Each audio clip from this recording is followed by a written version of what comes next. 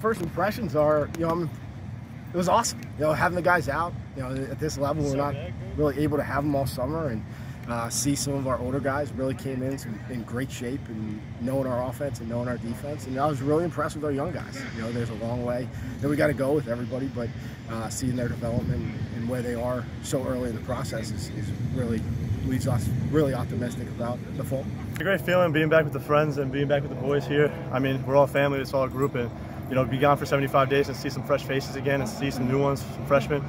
It gets the excitement going, and I'm glad to be back. It's going to be a fun year. I say like the first few steps into getting to know the team is coming close and getting that bond together. It's not just about going out on the field and just playing X's and O's. It's about knowing the guy next to you, the left and right of you, and just being there for your brother. So I think the first step in the entire destination is getting to know our brothers more. Family on three. 1, 2, 3. Family.